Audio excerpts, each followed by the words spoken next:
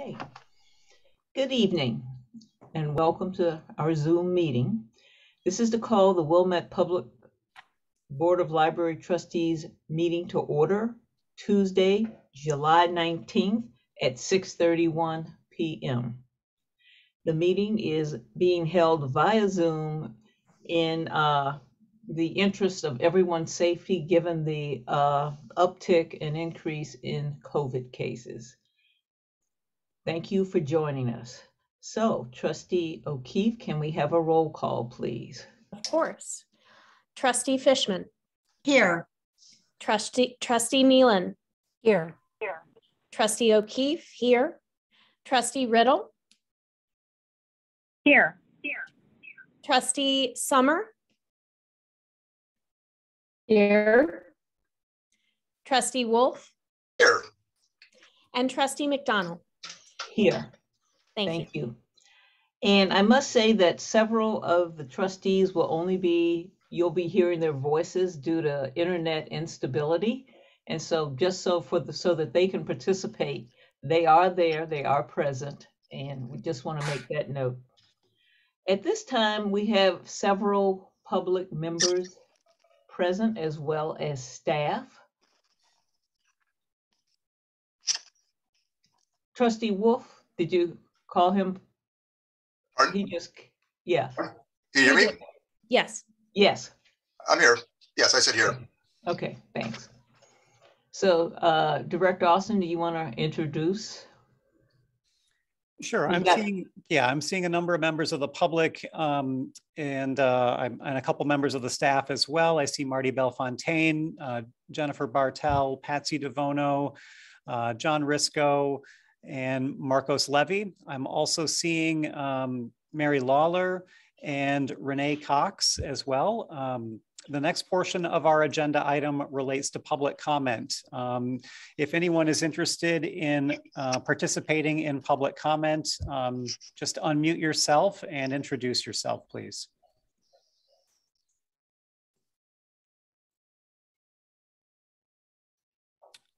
Would anyone? I'm Renee Cox. I'm just observing tonight. I don't have any comments, but thank you. Okay, thank you. Okay. At this time, we have, does anyone else have any wish to make public comment? There appears to be another number also. I think that's Fina's because she's on voice and video to get better reception. Great, thank you. You're welcome. Okay, at this time, you've got the draft of the minutes from our June 21st, 2022 regular board meeting behind attachment 1. Can we have a motion? I will motion approval of those minutes from the last meeting. Okay. Is there a second? I second. This is Tracy. Okay. So Trustee Wolf has moved acceptance of the minutes and Trustee Summer has seconded the motion. Is there any discussion? Additional discussion or questions? Being no discussion or questions, can we have a vote to approve the minutes from the June 22nd, June 21st regular board meeting? Roll call, please. Trustee Fishman. Yes, approve. Trustee Nealon. Yes. Trustee O'Keefe, yes. Trustee Riddle. Yes. Trustee Summer. Yes. Trustee Wolf. Yes. And Trustee McDonald. Yes. Thank you. Thank you. At this time, we're going to move to the treasurer's report to Trustee Summer. And good evening, everybody. First, can everybody hear me okay? Okay, yes. Good. Thank you. So as we've discussed in the prior meetings, John Risco is working on getting the CDs redeemed and reinvested. And I spoke with John last week regarding this, and based on this discussion, his priority is to redeem and reinvest 2 CDs earning less than 1% in the special reserve fund into higher earning CDs. Now for the general fund CDs earning less than 1%, he's going to redeem them and and put them in the max safe account, which is earning about 1.5%. Instead of committing these funds to longer term CDs due to the uncertainty of our revenue stream, I think that's a good plan of action. And then once we have a better idea when our tax bills are going out and when we will likely receive our tax revenue, at that time, we'll look into reinvesting some of these max safe funds into CDs with higher rates and longer term investments.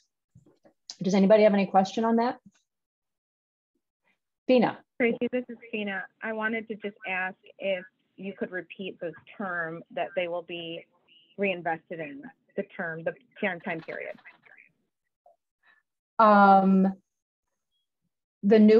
So the two CDs in the special reserve fund, those are going to be invested into CDs that will likely make probably closer to 3%. There isn't a concern for those as far as the time frame. We have enough funds in the max safe for the special reserve in order to meet more of our short-term projects. However, in the general fund, with the thought of when, we're not sure when the bills will go out and when we will start receiving funds. So we don't want to tie up those CDs if we may need them to meet operating expenses, like in the next 6 to 8 months. So in the max safe, it's like a money market, but it is earning a higher rate than what they're earning as a CD. Oh, got it. Did that so help? It doesn't sound like there is a term. It doesn't sound like there's correct. A term. On the max safe, there isn't. It's like a money market fund. Of course. Thank you. You bet.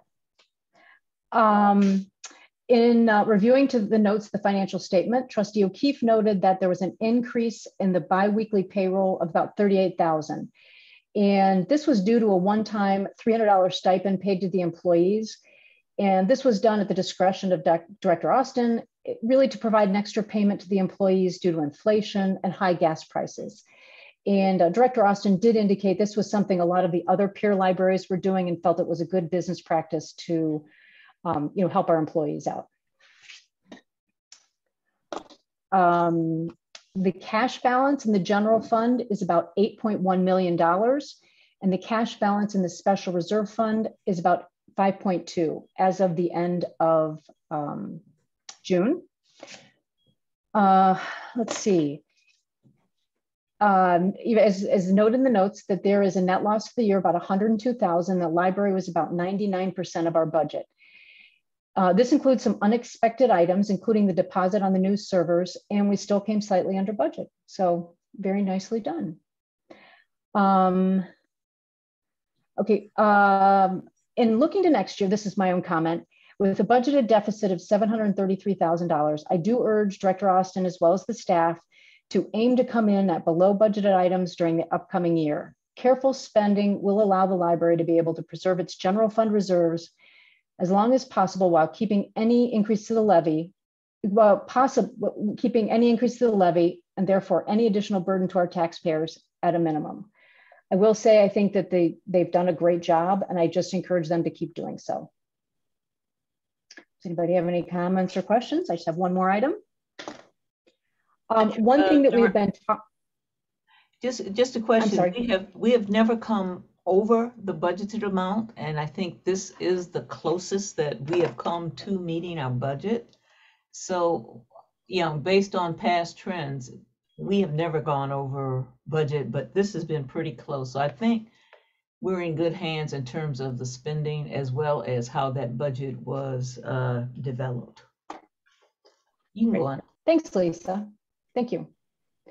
My last comment really has to do with, I noted in the last meeting that the financial statements are going to be presented in a way in the future that's clear and more transparent. For example, the reader should be able to easily see the current general fund and special reserve fund balances. This will allow the board members and the public to assess how we are doing to meet the goals of our financial policy. We'll also be able to monitor on a month-to-month basis the fluctuations in our cash reserves. John's working on this in a way so that he will be able to print these reports directly from QuickBooks without having to cut and paste them into the current format. This will eliminate any errors with the cutting and pasting, and I think it'll make it easier for John in the long run. I think that I will ask at least a week before the next meeting, John, to provide Anthony and me a template of how these statements might be prepared and presented. Does anyone have any questions on any of the financial statements, any of the checks, anything that we've discussed, that I've discussed thus far?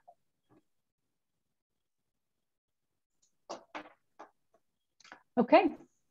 Do I have a motion for the bills and salaries? Sure, I will motion approval of the bills and salaries check detail for June 2022. I will second.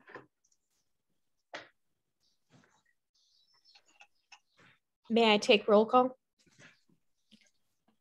Trustee Fishman, Yes. Trustee Nealon, Yes. Trustee O'Keefe, yes. Trustee Riddle, Yeah. Trustee Summer, Yes. Trustee Wolf, Yes. and Trustee McDonald. Yes. So Trustee Wolf moved and Trustee Fishman seconded it, and the motion passed unanimously to approve the bills and salary check detail for June 2022. Thank you. Now moving right along to ordinance action items today. We have two, and the first is the ordinance number 2022-23204 for the annual budget and appropriation ordinance for library purposes for the fiscal year 2022-2023 in tentative form. We'll turn it over to Director Austin and Treasurer Summer.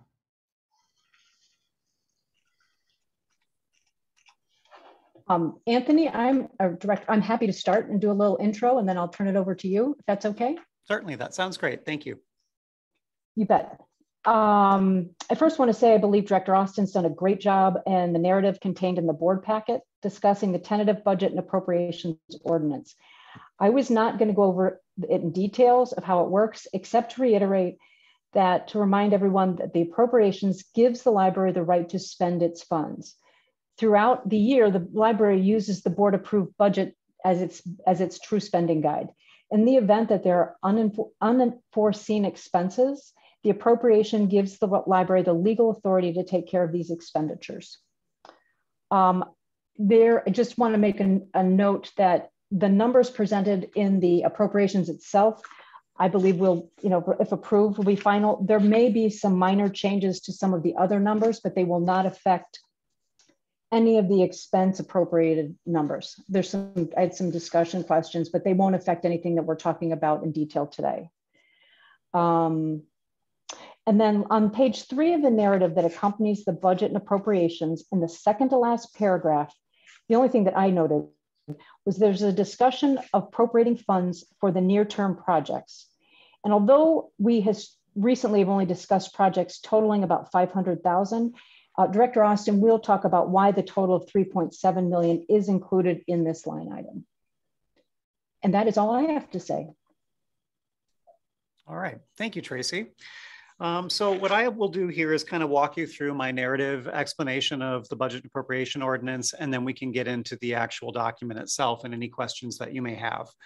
So as you know, the budget and appropriation ordinance is the second step of the library's annual budgeting process following the approval of our fiscal year 22-23 budget at last month's meeting on June 21st. So the first step in the process is to create a $0 budget to determine what the library needs to sustain its operations over the course of the next year. And then the ordinance, the document that we're discussing this evening, then grants us the legal authority to expend the resources that we have on hand. So whether it's the cash on hand, the tax revenue that we receive, or any donations or other revenues that we receive, this instrument is effectively what establishes the appropriation. So by law, we must have an appropriation in order to approve our expenses. And that is statutorily set forth here in the first quarter of our fiscal year. And so that's why we're here where we are. The procedure is that we review this tentative ordinance this evening. We approve the tentative ordinance. The tentative ordinance then goes before our attorney for final review. If we've got any updates to our calculations or anything, we put that information into that documentation, and we post the ordinance for review. We've advertised the public hearing that we're going to be having in advance of our August 16th meeting. And so we'll hold a public hearing for anyone that has questions or comments about the appropriation in advance of our next board meeting. And then once we've completed all of our regular business at the August meeting, the ordinance is then up for review and approval. The document itself, as I'm moving through the document here, is comprised of the following information. So you're going to see that there's a fund balance that's listed at the top of the document. The fund balance is an estimated figure. It's not an actual figure. The actual figure for our fiscal year 21-22 fund balances will be calculated once we receive our completed audit. And that will be delivered to us this fall for your approval at the October meeting, so that we have that in hand and can make appropriate decisions related to our levy, the third step in our budget process, at the November meeting as planned. So because we operate on a fiscal year that's different than the calendar year and different from the tax years, we use the 2021 levy, of which we received the final agency report here in June, to calculate the revenues that we're going to have for fiscal year 22-23. And then as far as those expenditures go, that's all related to what we have just approved here at the last June meeting. In the past, the Wilmette Public Library District has approved the budget and the budget and appropriation ordinance simultaneously. Since I've been with the organization for the last several years, we have done these as separate documents to ensure that we understand what we're doing with each of these things. The contingency is really where any overage over the budget was accounted for as far as the appropriation goes. We do still retain a small contingency line, but not at the same totals that we have in the past. The formula that we're using right now for the appropriation is approximately 10% over what we have budgeted, as that's typically about the variance that one might experience. And if you look at our finals for the financials for fiscal year 21-22, you can see a couple of our lines actually did go a little bit over 100%. And that's why it's nice to have that cushion with the appropriation. As you know, last month we did receive a substantial donation, and the fact that we received that donation gave us the opportunity to expend further from some of our account lines. And that enabled us to provide better service to our community, and the appropriation allows us to do that sort of thing. As far as the calculations go, as I said, the 10% buffer is what we use typically. There is one line that deviates from that and has year over year, and that is the grants line. In the event that the library should apply for and receive a grant within this fiscal year, this gives us the ability to expend the funds that we would receive from that grant, so that you'll see that that line is a little bit different than the formula that we've used for the rest of them. Once you move down through the actual budgeted items, you will see that there is a proposed transfer to the special reserve fund that's listed there. It's appropriate that we would appropriate for the transfer. However, there are, like this and the special reserve fund expenditures that are below, there are separate actions that are required in order for us to do all of this. So just because we list something in the appropriation doesn't mean that we're approving that action. It means that we're giving ourselves the permission to take that action if we vote to do so later down the road. So what we're proposing right now is a transfer of $500,000 to the special reserve fund within this current fiscal year. That said, when we approved our budget last month, we had reviewed several items that we thought we might be able to do from the special reserve fund over the course of the next fiscal year, whether that be the 24/7 lockers, the updated to the phone system, or the building automation system. Those projects total about $500,000. And so we thought it would be appropriate to make a transfer to the special reserve fund to account for those expenses. That said, Each of those items is going to come before the board for review and approval, and just as much as such a transfer would come before the board for review and approval. So we're just giving ourselves the ability to do so without needing to amend the appropriation ordinance by adding this line item there. Does that make sense to everyone? Okay. So that's what that transfer line means. We certainly do have the ability to change that number if we wish to do so at a later date, but that's what we're targeting right now. And that follows the trend that we did last year as well with regards to the capital improvement project that we did. We made a transfer that was equal to the amount that we had expended on that project. As far as the special reserve fund expenditures go and what we're proposing in there, I did share with you again the resolution amending a plan, aka the special reserve fund plan. We approved that last July rather, July 20 of 2021. That document was updated to reflect our 2020 capital reserve study project that we completed. Basically, what we're looking here at is an encumbrance of approximately $3.7 million worth of activity that would be eligible to be completed within the course of the next fiscal year. That said, all of those projects, again, would need to go out for public bid, would require that we have engaged with an architect, that we have plans, and that we would go out to bid on that project, that we would receive full approval for all of those things, and then have to receive invoices for and to expend those items in order for that expenditure to take place. So again, just because we're encumbering funds of $3.7 million in the special reserve expenditures line of this appropriation ordinance does not mean that we're going to do those actions. It just gives us the ability to do so if we vote to do so down the road. Does that make sense? Okay. So that's the page 3 of my narrative. Question, Anthony. Yes. Would it, to renovate interior space and update furnishings, that gets a lot of evaluation and assessment needs to happen. Would you ever do that in a 2-phase, like $500,000 this year, and then see what happens in terms of polling the audience? Because how did you come up with that number?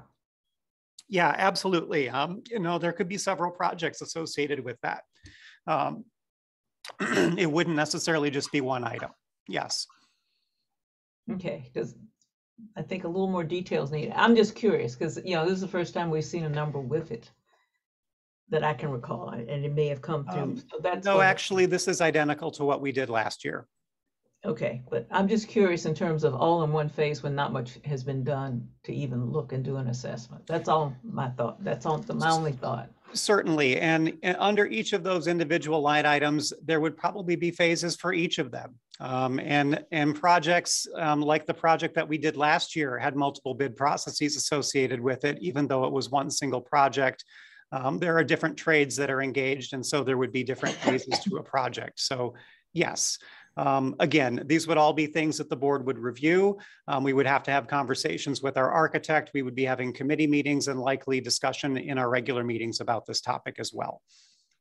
But I think the first place to start, and that gets back to the strategic plan, is granted that a lot of the comments were regarding space, but I think this is where it's important to do a survey that just focuses on space needs and priorities of the patrons. So that's all I want to add in terms of before this gets going.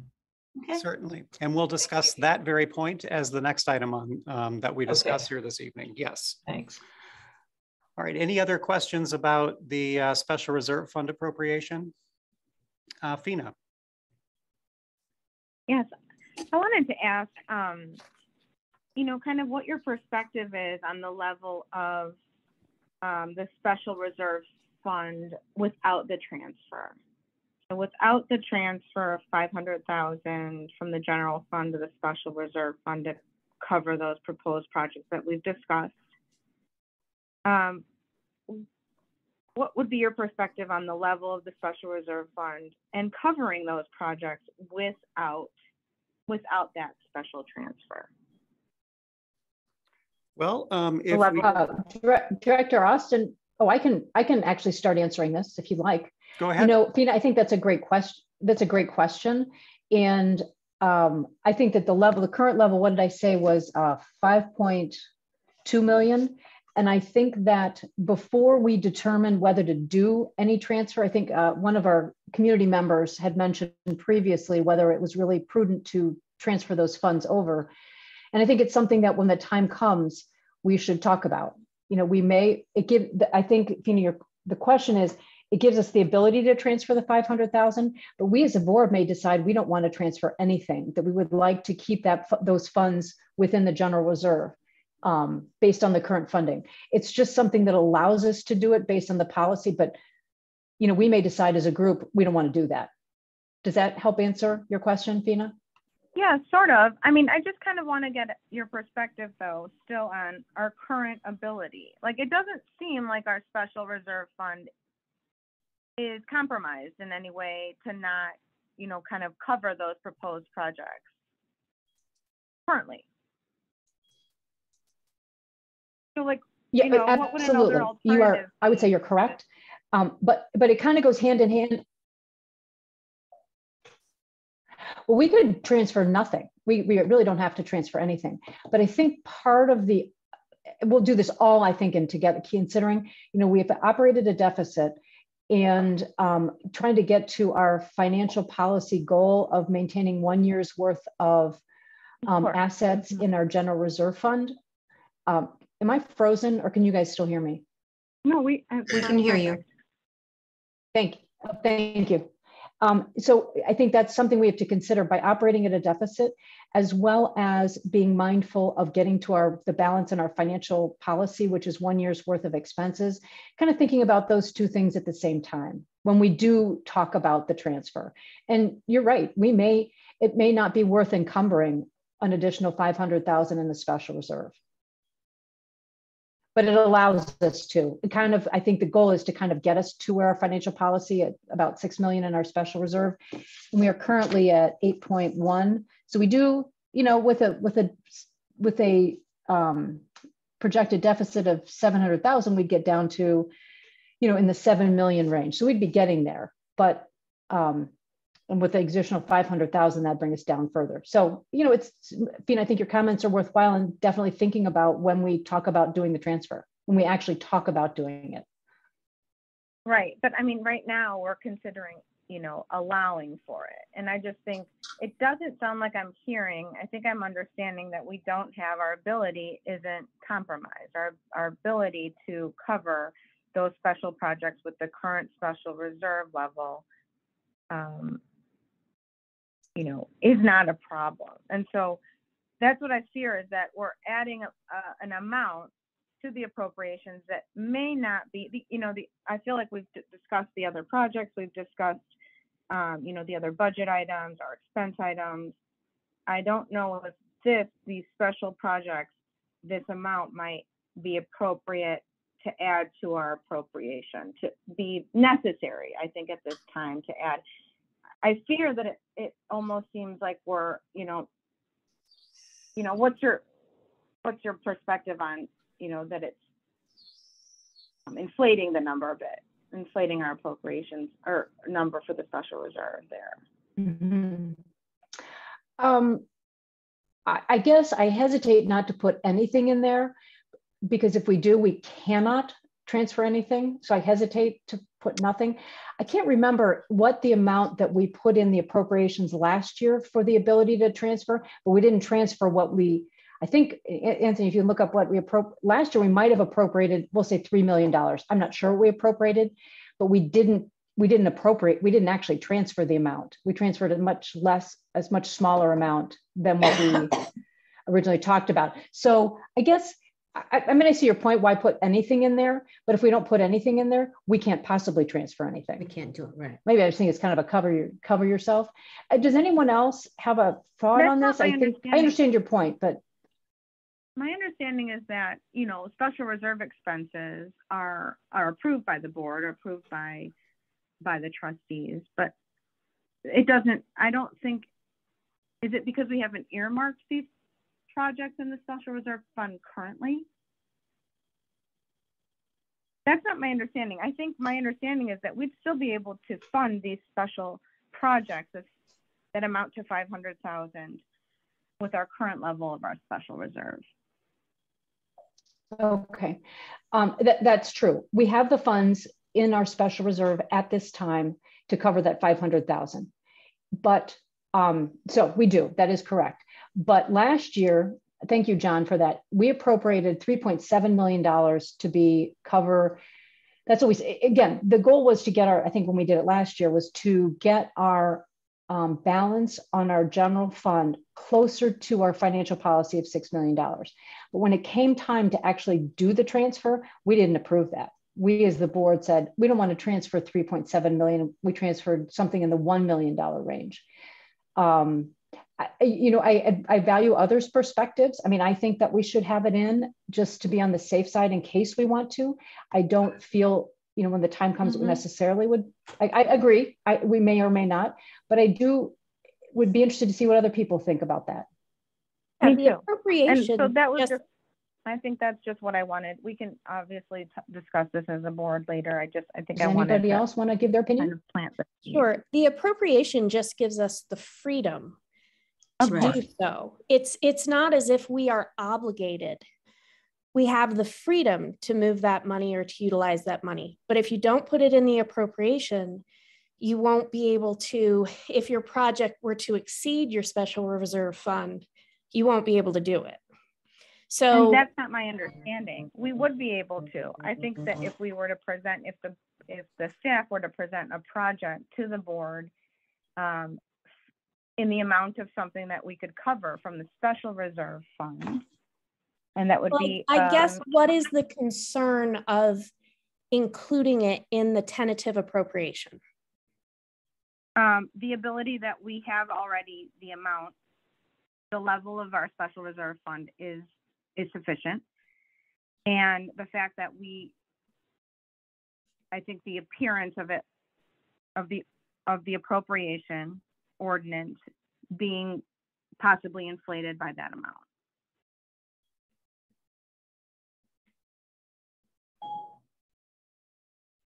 Okay, I understand your perspective. From my perspective, I think it's prudent to allow freedom and wiggle room. If you don't put it in the appropriation, you can't transfer it. It's too late, right? It's There's too no late. turning back. So then all you're working with is what is in your special reserve fund. That is my understanding. And I agree with Marianne and with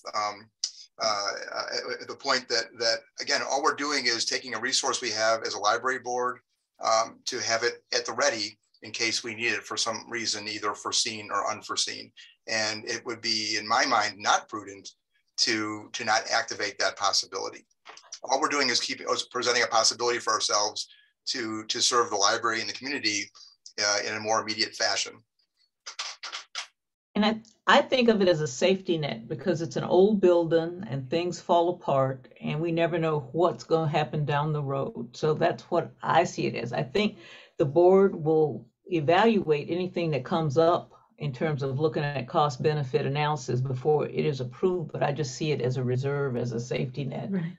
In terms of just transferring it, sort of like your savings account or your investment account that you might keep, that you build up over time because you never know what's going to happen.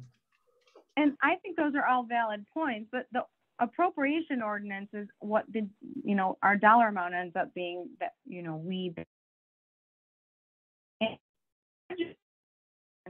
and these possibilities of these projects, I think are very important, but we have a special reserve fund that I believe covers the amount that I think are saying that, things could pop up. It allows us, our current special reserve fund allows us to, I think, cover unexpected capital costs. We also have a capital analysis that has given us the ability to project the costs that we, propose or expect from any, capital issues or, building issues that we may have. We also have insurance that could cover any, pop-up damage that we don't expect. I understand, and I am for the projects that are proposed in the in the transfer. I just don't think the transfer is necessary at this time. And I don't mean to kind of belabor the point. I just kind of want to bring up those, you know, points of consideration. And I think, you know, other than that question and other than that kind of point of discussion that I wanted to have, you know, kind of with the trustees here, I have no objection to the tentative budget and appropriation ordinance. So anyway, that's you know, Fina, I appreciate your comments because I appreciate your comments because I think, you know, I think we should include it, but I do think this is really important when we have Andrew Kim put in, he's going to do those projections again in the fall before we do the levy. And I think having your comments, you know, we'll put through whether in this different scenarios, not always put in the 500,000 as a possible transfer. You know, one of those, because, you know, he puts in all like flat levy, decreased levy, increased levy. But to your point, we can also have him put in a transfer or no transfer too, as part of the projection.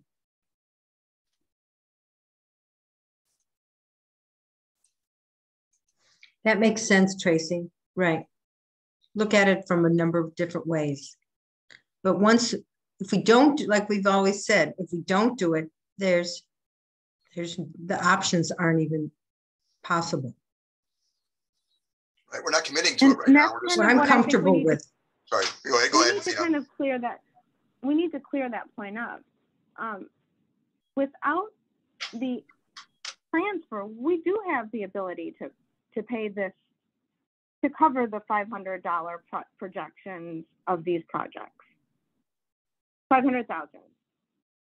That's my understanding. That's what Tracy mentioned. Yeah. The level of the special reserve fund could cover this 500,000. So that is correct. But what I'm saying is to take into consideration your point. We have the funds in the current special reserve fund to do it. However, that what I was suggesting as kind of a compromise is when we do those analysis is, although we have it in the appropriations of a transfer for 500, make sure Andrew Kim puts in there these projections without the transfer and perhaps with the transfer to see what does that effect have on getting our, for example, our general reserve funds down to closer to our financial policy of 1 year. And perhaps you're right, Fina, maybe it's just not financially prudent because we need to preserve those in the general fund. But I think the point is, at this point, keeping it in may just be on the safe side. It really may not be necessary, but I think it is probably prudent.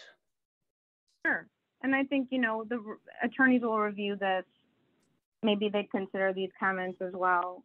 But I certainly just wanted to bring it up, you know, as a board. Thank you. Thanks so much. Oh, and thank you. I appreciate your comments too, Fina. That's all. Thanks. Director Austin, I'm turning it back over to you. Thank you all. Okay, so moving down the line on to section 7, the special funds, not to be confused with the special reserve fund. The special funds are the IMRF FICA, the audit expense fund, and the liability insurance fund. I just wanted to note there that we do have a little bit of a change on that liability insurance line. You may recall in the past that we had divided the expenditures of our liability insurance across both the general fund and the special funds. When we approved the budget this year, we eliminated that line item in the budget for the liability insurance. So we've added that additional 28,000 or so to this line, and this appropriation incorporates that. So that change has been made there, and that's how we've arrived at our bottom line figure that you're looking at here. And that basically concludes my review of the document. Are there any other questions or comments about the tentative appropriation ordinance?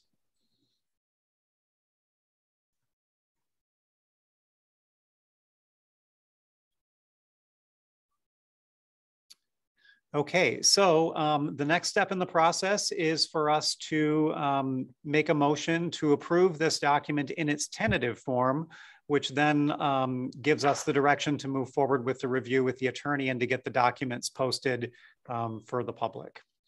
I will move approval of ordinance number 2022/23-204 annual budget and appropriation ordinance for library purposes for the fiscal year 2022-23 in, as you noted, Anthony, tentative form as presented and discussed, which I think again was a great discussion. Second, is there a second? I will second that. It's Trustee Nealon. It's been approved. It's been moved by Trustee Wolf and seconded by Trustee Nealon to move to approve of the ordinance number 2022-23-204 annual budget and appropriation ordinance for library purposes for fiscal year 2022-23 in tentative form as presented. Is there any other discussion? Being none, can we have a roll call, Trustee O'Keefe? Of course. Trustee Fishman. Yes. Trustee Nealon. Yes. Trustee O'Keefe. Yes. Trustee Riddle. Yes. Trustee Summer. I'm sorry, Trustee Summer, I didn't hear you. She lifted her finger up because I think her voice has gone out. Okay. She has given the thumbs up. Okay. Trustee Wolf. Thumbs up, yes. Trustee McDonald. Yes. Thank you. The motion passed unanimously. Okay. At this time, we're going to turn it over to Trustees Nealon and Wolf regarding the Intergovernmental Cooperation Committee Sustainability Coordinator Action. And everyone had got a copy of this earlier. And so at this point, would you like to talk a little bit about it, Trustee Nealon and Wolf? Trustees Nealon and Wolf? Trustee Nealon, you want to go first? I will. 3 scenarios were presented, and you have that document in front of you. The first one, concern had to do with how a sustainability coordinator's services would be shared among all of the governmental bodies. The Park District and District 39 in the Village were very much ready to move forward. And Stuart, as you know, we were pretty much upfront about how we didn't really have a full backing of our board, and neither did Avoca, District 37. And so we actually talked about, can this position be fulfilled if some of the bigger spenders, the Park District and the Village and D39, were to put more finances into it. So Village Trustee Kate Jaya came up with this plan along with some help. And there are 3 scenarios for us to consider right now. And I think we talked about, a few of us, not really at any sort of meeting, but I know we were all considering what value it would be to the library specifically. And since we do such a fantastic job with sustainability, we thought that we wanted to keep our percentage pretty low. So as you look over these 3 scenarios, I would just like to ask what people think. Well, actually, and we did discuss this directly at the last board meeting. I'm wrong to say that it wasn't at a meeting. We did discuss this. So Trustee Wolf, do you have anything to add? The only thing is, it's in the document, but the thing that I thought was interesting that we had raised at the intergovernmental meeting was that Mike Brayman, the village manager, had said that there are precedents for other kinds of shared resources like this across government bodies like the ones that are meeting. And so that's, I think that there's already a template in place that both the Park District and the Village of Wilmette are comfortable with in terms of shouldering the bulk of the expense.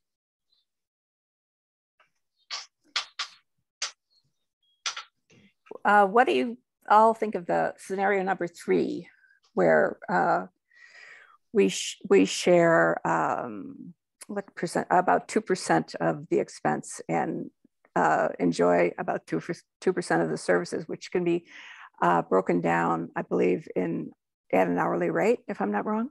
Trustee Riddle has had her hands up. Trustee Riddle, you want to speak? And then I'll get back to you, Trustee Nealon, not to. Oh, thanks. So, you know, my perspective is that we would take scenario one. I just Trustee Riddle, it's hard to hear you, please. I was going to say, my perspective is I favor scenario one. Can you guys hear me okay? Yes. I can't really envision, you know, what type of role we would be able to utilize the coordinator at the library.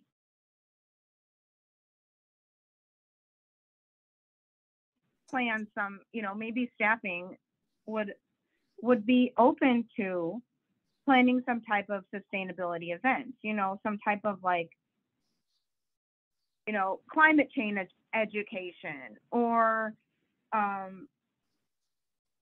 prudent environmental practices, or, you know, sustainability, define the different, you know, kind of, and maybe it'd be kind of an educational resource rather than us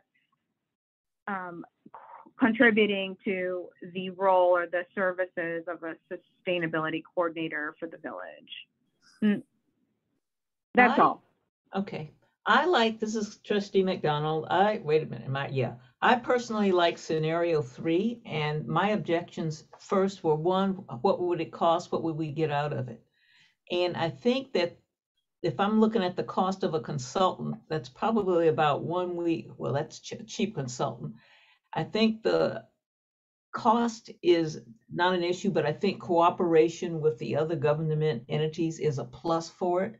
And I know Marcos Lee, and I don't want to mess with that, is in charge of our sustainability program at the library, the facility, you know, in terms of operations.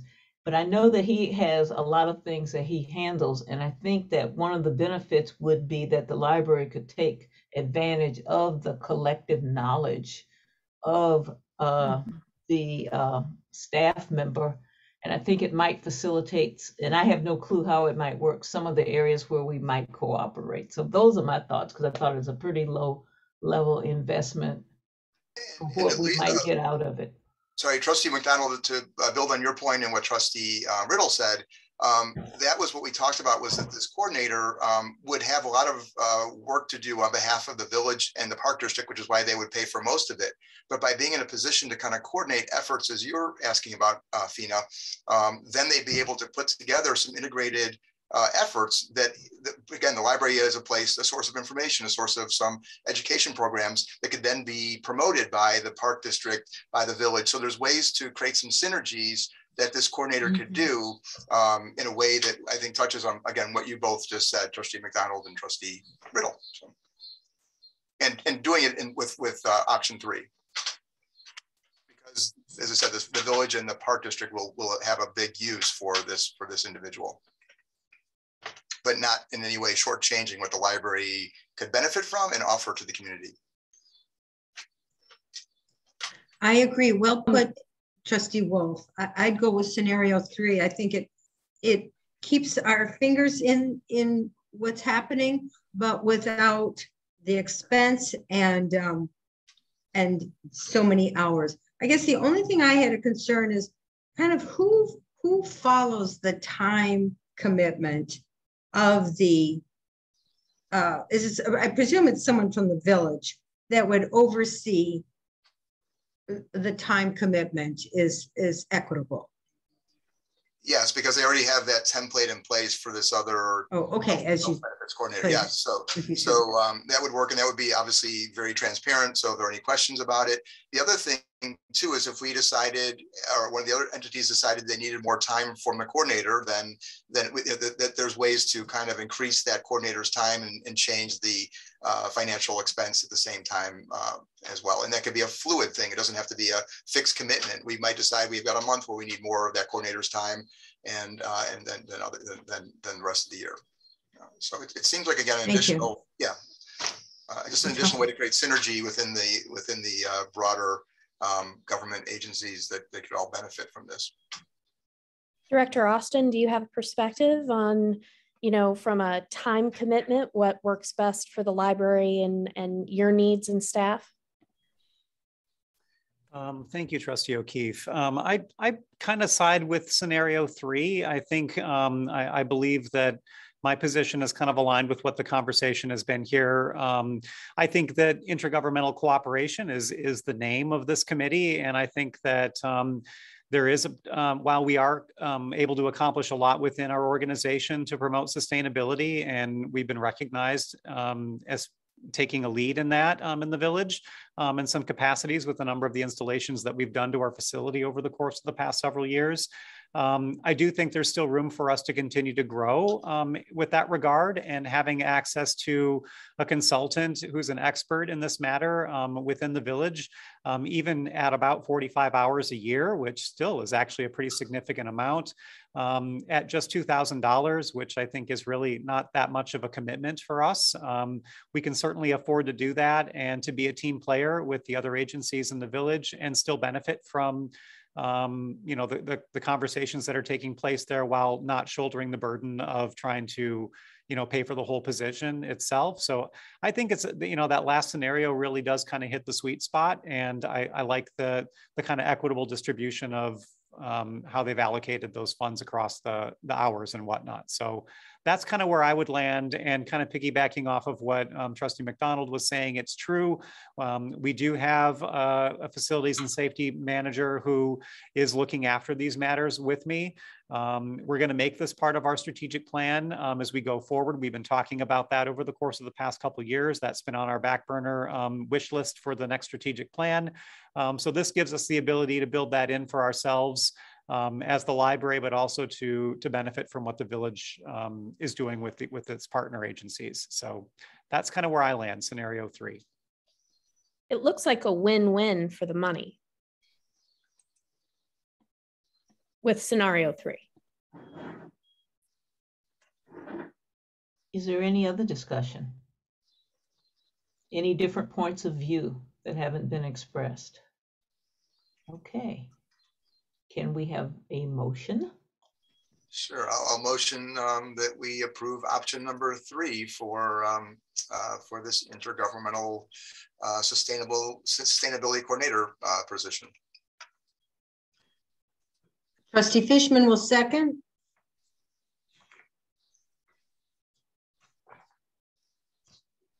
May I do roll? You're on mute, Lisa. I need to read the motion. It's been moved by Trustee Summer and Trustee Wolf, and seconded by Trustee Fishman to approve scenario 3, where the Village and Park District would fund most, 92% of the sustainability coordinator position. The remaining 8% would be split evenly between the other 4 government entities for a nominal yearly cost as presented. Now, can we have a roll call? Is there any other discussion? Okay. Now can we have a roll call? Yes, please. Thank you. Trustee Fishman? Yes. Trustee Nealon? Yes. Trustee O'Keefe? Yes. Trustee Riddle? No, I want option 1, I think. Trustee Summer?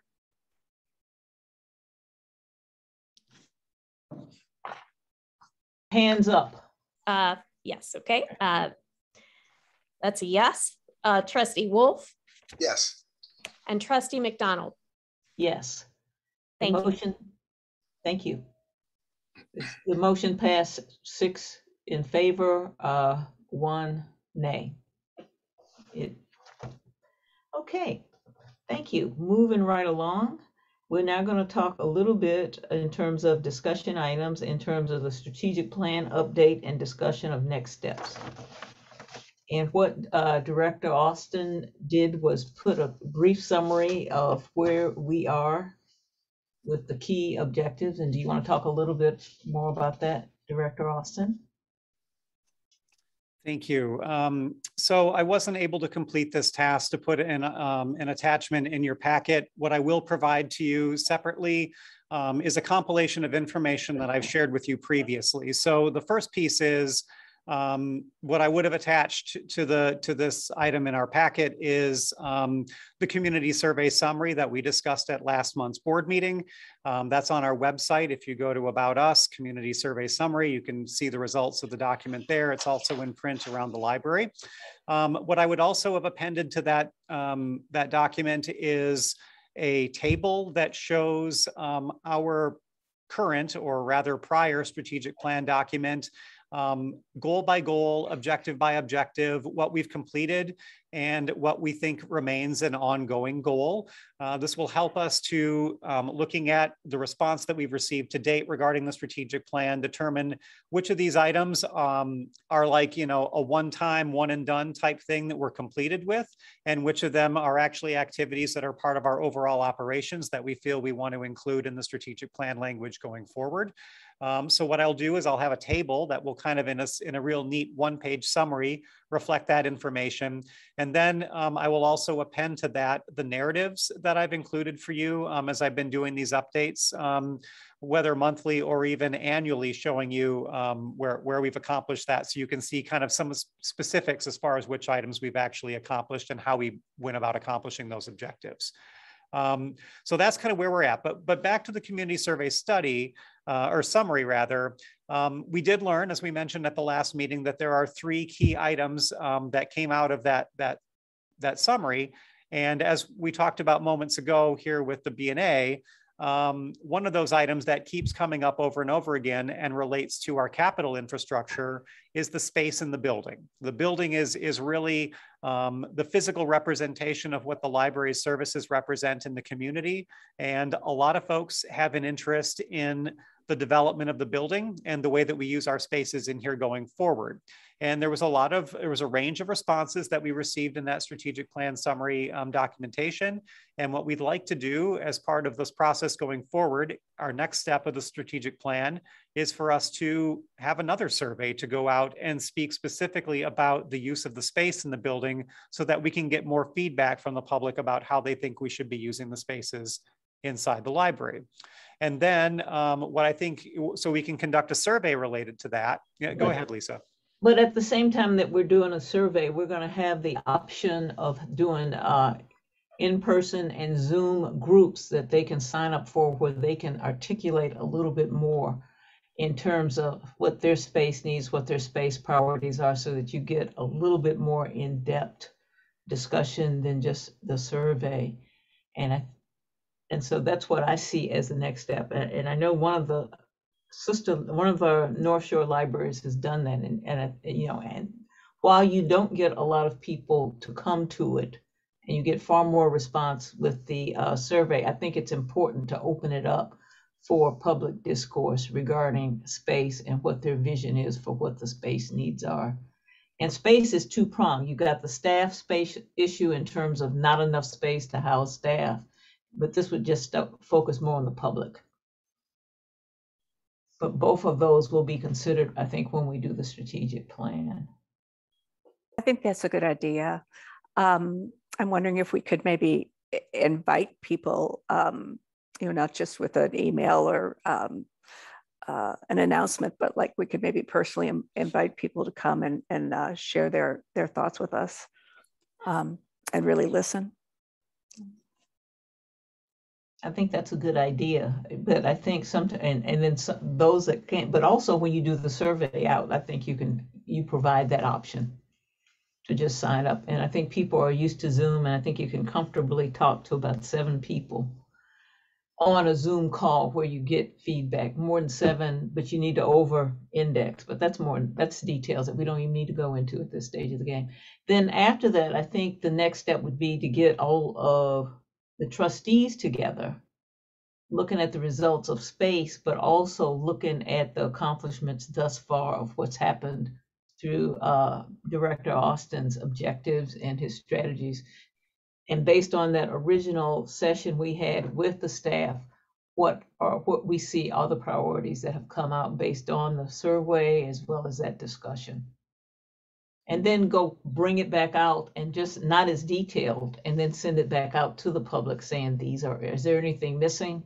What else might you want? And do the same format so that you get, and as well as probably have some staff meetings. Right. So there's a couple different To phases. react to that, Right. so that you get their opinion to what we've put together to see if there is anything missing.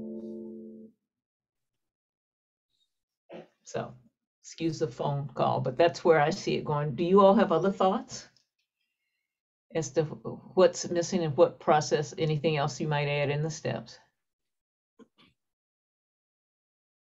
Okay, there's I time. think you've covered it, Lisa.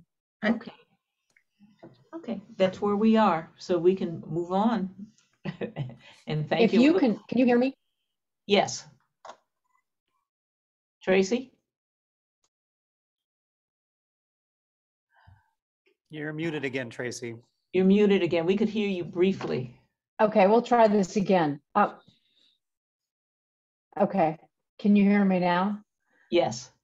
Shoot. You want to put it in chat?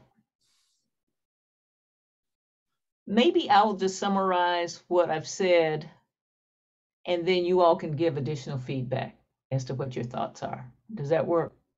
Okay. That's a good idea. Thank you. Okay. Now it's time to just basically talk about the director's report. Director Austin, and we're glad you're back. Thank you. And hope you take it slow. Thanks. It's good to be here. Thank you all.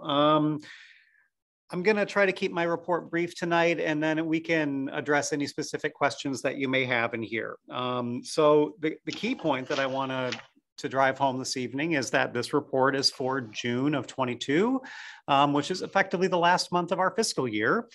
So right now, staff and I are in the process of compiling statistics from the past fiscal year in an effort to put together our response to the Illinois Public Library Annual Report, aka IPLAR, which will come before you here at the August meeting for your review and approval, so that we can be able to apply for our grant opportunity, our per capita grant, and any other opportunities that have that annual report as a contingency. So, so far what I'm seeing, and while I don't have my final numbers to share with you all, you do have some snapshot numbers in my report that you can take a look at. And the first one that I wanted to share with you is overall, our circulation is performing really strongly, as I've been reporting to you month over month. We are just about between 87 and 89% of where we were pre-pandemic. So there is a document that's appended to my report that kind of is a table that shows you the 4 fiscal years, the one prior, the 2 full pandemic years, and then the current fiscal year that we just closed. And you can see how our numbers are trending there. And as I said before, we're averaging about 87 to 89% of where we were in our pre-pandemic years, which is pretty great. So we're thrilled about that.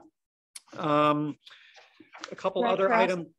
May I ask one question that actually Trustee Summer had sent to me about circulation as it pertains to some of those different, the tables and information, or would you ask that at the end of your presentation? Go ahead. Okay. Tracy Summer had wanted to know, when you look at those different documents, it shows that there were only 19 in-person checkouts. Is that a typo, or is that correct? I guess the numbers for the automated systems were larger. You're referring to this document here. There's a 19 that's listed there. It's a special category within the department. It's not our total circulation. The total circulation is the physical circulation that's in bold below that at 31,723. The 19 is an internal number. It's not to be confused. Thank you for the clarification, and I apologize. It was just one of those, it was like a really strange little number. Thank you. Yeah, we're experimenting with some different ways of reporting the data, and there are some fields that don't always make immediate sense when we're trying to relate them. So one of my goals as we move forward is to work with my staff to try to find which communication tools we can use best to convey the actual activities that are going on.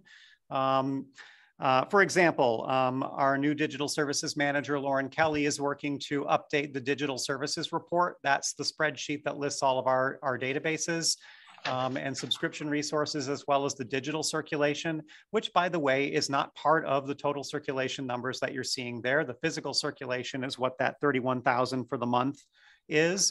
That does not include Canopy, Hoopla, Overdrive, all those resources. So there's ways that we can improve upon this reporting, and I want to zip it up and make it easy so that you'll be able to explain it to your constituents more clearly. But in any event, the numbers are looking really strong from where we've been, and we're really excited about those outcomes. I'm gonna try to get back my thoughts here about what I wanted to share with you. The circulation is trending nicely. The questions that we're getting asked at our public service desks are also, it's really exciting to see where that's going. We're actually 38% over where we were last year. So 138% of the questions that were asked in the prior fiscal year, which is pretty outstanding. That means that our door counts are up. There's more people coming in the building, and the folks that are coming in the building are interacting with our staff at a greater rate than they have in the past. So that's all really exciting for us. The same is true of our program participation, and I'll have some final programming numbers for you as well. The salient point that I wanted to share with you is that Youth Services really is leading the charge with a lot of our programming. We presented, for example, 40 programs here in the past month, and they were attended by over 1,500 people. And that's pretty remarkable given where we're at right now. But it's not just the young people who are responding to our programs. A number of our adult programs are really going well as well, whether it's our book discussion groups, our events like what we had with Eva for the house program that we did. I'm sorry, I'm losing my voice. I just need to pause for 1 second. I get really excited and I want to share a lot of information with you, but I'm recovering here and I'm kind of losing my voice. Our study rooms are up in use as well, but I was also mentioning some of the programs that we posted for the public this last month. Armchair Travels continues to perform really well. Our Friday night jazz concert, I talked a little bit about that at the last board meeting. We had 87 attendees to that event, and it really drew a lot of attention and had a write-up in the Chicago Tribune as well. Right after our board meeting last month, we had a 50-minute Hamlet presentation by the Shakespeare Project that attracted 75 patrons, and we held that out on the lawn, and that was one of our strongest participations in an event like that. If you excuse me, I think my voice is kind of wearing out at the moment. Does anyone have any questions or comments about any of the content in my director's report? I'd be happy to comment on any of those items. Thank you. Thank you, Director Austin. At this time, if you've got any questions, email him or call him. Yeah, thank you. In a couple of days. I'm sorry, I don't mean to sound so miserable. No. Email him or call him in a couple of days. Right now, we've got the committee reports. Trustee Nealon. I have nothing except for I noted that the ILA is having their annual conference on October 18th to 22nd. It's far away, but if anyone is planning for the fall, that's what the dates are. Okay, thank you. And perfect. Moving on to, and I just sent something out, but it's not new business. It's basically United for Libraries is having a virtual conference and you get a discount. But I think if you've got the time and if you're around, it's a good course and they've got some interesting topics. And I sent that out, I think either yesterday or today, if you don't get it. And if you're a member of ALA, I think it's a reduced fee, but I don't think the cost is pretty nominal. So keep that in mind. Communication, I think, do we want to put on hold for right now, Director Austin, in terms of communication? There was one comment that we received in our comment box, and I'll share that with you here this evening. Apparently, yesterday we had a patron who wrote a note to you, and I will scan this and send this to you all. Apparently, someone is cutting out the crossword puzzle in the New York Times, and They want us to take some action related to that, and wanted you to be aware that someone is stealing that page of the paper. So we're going to have to do a better job of trying to secure that and keep people from ripping it out. I just want to publicly comment that the newspaper is there for everyone to use. And if you'd like to use the crossword puzzle, it's 10 cents to make a copy at the photocopy machine. Please do that. Thank you. Okay, thank you. And right now we're bringing up IPLAR, the board minutes, and it's a requirement of the Illinois Public Library annual report, and it needs to be done prior to our August 2022 meeting. Trustee Nealon and Trustee O'Keefe have agreed to review the minutes. And when do you think, I owe you one set, but Director Austin, when do you think they'll be ready? Second week in August? Yeah, that sounds good. So in terms of just planning on it for the second week in August. Thank you. We already talked about the ILA conference, and then you've got the time frame that Trustee Nealon mentioned. And at this point, let us have new business. And at this point, just to confirm the time for the August 16th, 2022 regular meeting and hearing, we generally will be here, what, 30 minutes before? Or 30 minutes or 15, Director Austin? The public hearing starts at our regular meeting time of 6:30 p.m. Okay. And we hold the public comment portion of our meeting is open until we receive comments, and all the public comments have been received. If we don't receive anyone who wishes to speak, we typically keep the floor open for a good 10-15 minutes before we convene our regular business. Okay. And at this point, the announcements have gone. The announcement has been published because of the time frame by the library. Is there any other new business? I have new business. For those of you that don't know, regrettably, I have to step down from the library board as a trustee as of July 31st of this year. It has been a great pleasure and thrill that you guys all voted to have me rejoin the board when you did, and I can't tell you how sad it makes me feel to have to step down right now. But just due to my life circumstances, I am moving 2 blocks outside of the Wilmette border into Evanston, and so that my house in Wilmette will go up for sale in August. So I'm still resident of Wilmette through August, but I'm paying taxes. But I know to be officially correct, I unfortunately have to step down. And I just want to say it's the passion and the enthusiasm, the dedication that all of you as fellow board members show to me is so encouraging to me for the future of the board and the library and what we can do on behalf of the community. And that obviously goes for Director Austin as well. And even though he's lost his voice a bit tonight, the one thing I do want to say, and I think this is in a way preaching to a very smart choir, I think it's become harder and harder for a library board and a library to function in the world we're in today, with the challenges that are in the news often. And I think it's very important, first and foremost, to hear everybody's voice. But I think it's also important to measure how loud a vocal minority might be as a way to possibly skew what is the representation of the majority of our community on things. And so as I step down, I look forward to the library board staying strong and listening to everybody, but at the same time making sure you measure the vocal quality of what you're hearing to make sure that we're responding in a way that's for the majority of the community when there are issues that come in conflict. I look at, unfortunately, what's happened in Niles Library right now with the board not even able to appoint a 7th board member because of issues. And there are many forces out there obviously trying to take away library boards. And from my experience and what we do here at Wilmette, I think we do so much in terms of serving the community and making this library better and stronger and a continued gem of the North Shore area. So I wish I could stay on the board. I will be active in other ways to try to support the kinds of things we as volunteers do and to make sure we do that as to best represent the community. And again, in your case, support the library, Director Austin, and the community all as a whole entity. So thank you.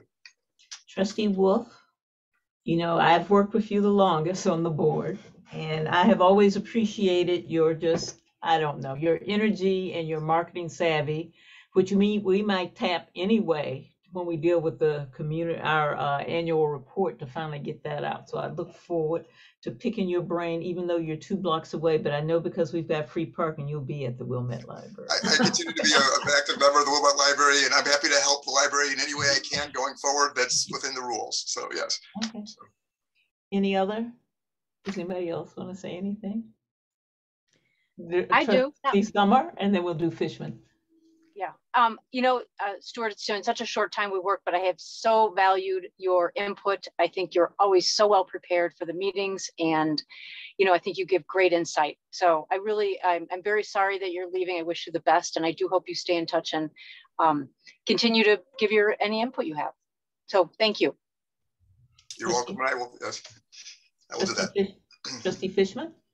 I will second that, of course. Known you a little bit longer, having been on the board now for a little bit, and Stuart, and bringing you back, your clarity and your vision always comes through. I always think you're the voice of reason, and so appreciate your you just laser focus point of view.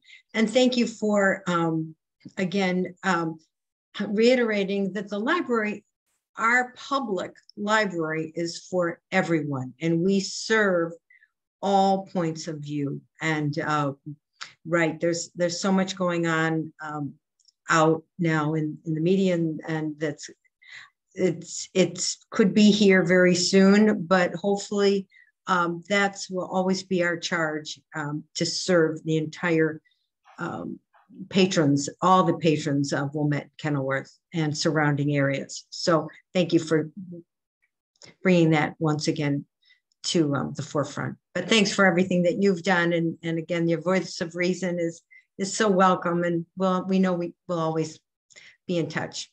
Thanks so much. You're welcome. Okay, any other comments? I have to move at this time to accept the resignation of Trustee Stuart Wolf effective 7/31/22. Is there a second? With heavy heart, I'll second. Okay, it's been moved by Trustee McDonald and seconded by Trustee Fishman to accept the resignation of Trustee Stuart Wolf effective 7/31/2022. Can we have a roll call? Sure. Trustee Fishman. Yes. Trustee Nealon. Yes, sadly. Trustee O'Keefe. Yes, but thank you for all your time and dedication. Trustee Riddle. Also, sadly, yes. We'll miss you, Stuart. Trustee Summer. Yes, with regret. I assume I call you, since it's the roll call, Trustee Wolf. I'll abstain. And Trustee McDonald. Yay. And so the motion passed with 6 yeas, 1 abstention. And at this point, we'll send you an email as to what the next steps are for legal, in terms of legal reason, instead of legal, and be asking some of your feedback. So we'll cover that probably at the next meeting. Now that he has resigned, and there's another process to do it. So thank you. So is there any other new business? That was enough new business, Stuart. No more. I hope not. Right. So can we have an adjournment? I'll motion to adjourn, and thank you for letting me lead the motions tonight. So it's been, is there a second? Oh, I can second. Okay.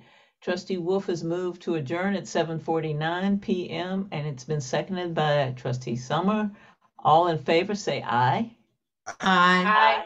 Aye. Opposed? Unanimous. The motion, the meeting adjourns at 7:50 p.m. and thank you.